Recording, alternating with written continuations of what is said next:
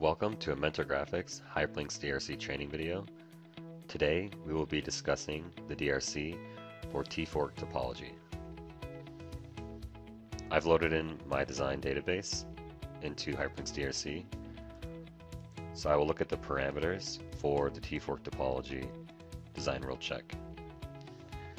A T-fork topology is related to DDR2 memory, and this DRC checks the topology and the characteristics, including the symmetrical forks and comparable forks, lengths, and trace widths. The parameters are shown here, and this is a picture depicting the topology. For this design, I will check the comparable forks maximum allowable length differences to be 30 mils, because this is a specific value for this design. Depending on your design, you will change these target parameters.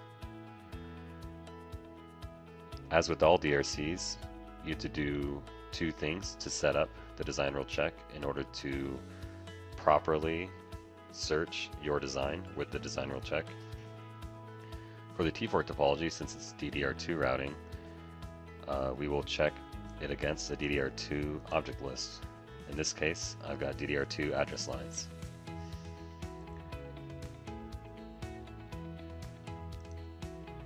I've created a custom rule group because this T-fork topology is related to DDR memory, so that I can properly organize my design rule checks with their object lists and their rule grouping.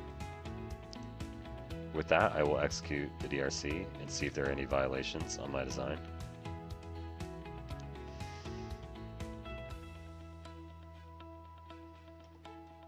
After some time, we found some violations on the design, so let's analyze them.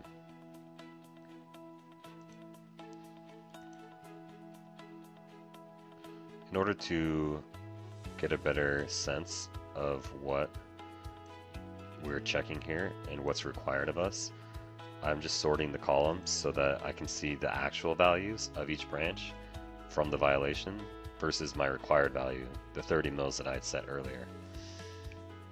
In this case, in the first violation, we can see that our actual value on the branch length is 30.15 mils, which is really close to our targeted value or required value.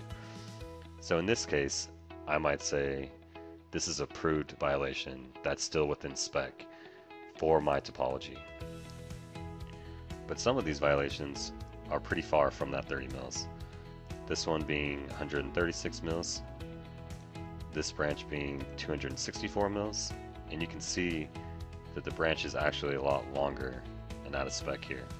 So HyperLynx DRC makes it easy to identify the lengths in each branch and the comparable lengths and widths for the T-fork topology and DDR2 routing.